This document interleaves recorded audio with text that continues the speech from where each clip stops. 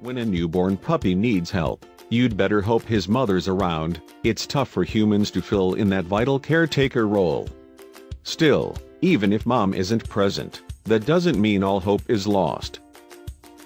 Norland the pit bull puppy was rejected by his mother at birth, and he was brought to the Cleveland Animal Protective League. At just a day old, the caretakers there knew they had to do something quickly if the fragile pup was to survive.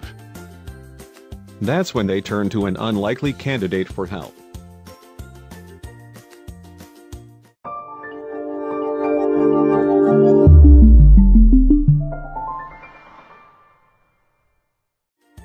A newly born puppy can find itself in a world of trouble without the proper guidance. It's especially vital for these little fellas to have their mothers at their side for as long as possible. Only their mothers can provide the proper nourishment, protection, and love.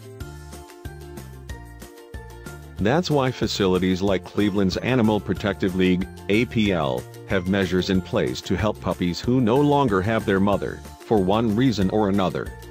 Recently, however, the organization faced quite the challenge.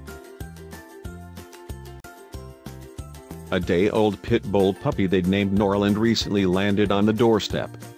Without his mother, the puppy was going to have an uphill battle ahead of him for survival, even with the help of the Cleveland APL team.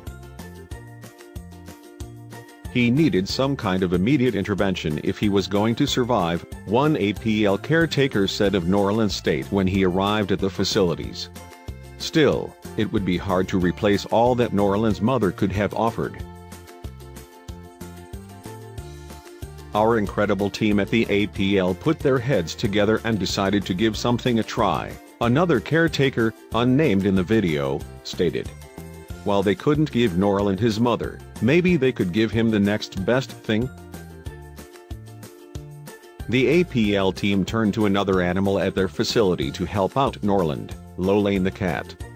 She'd only just given birth and her motherly instincts were in full force, but how would she react to a dog in her litter? We held the puppy up to her, one employee recounted. Lolaine came up, and she started sniffing, and immediately nuzzling, and licking, and just accepted the puppy as one of her own. In fact, Lolaine was so receptive to Norland that she nursed him and took care of him like her own kitten. I don't think he knows she's a cat, another caretaker said of Norland and Lolaine's relationship. And I don't think she knows he's a dog. Together, the two form an interspecies family that's capable of melting hearts.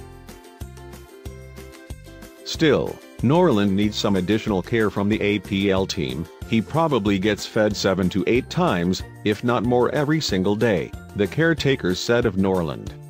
As he grew, Norland obviously needed a lot of food and milk. There are 4 more adorable kittens that make up the entire team. Norland was lucky to be taken into such a loving feline family.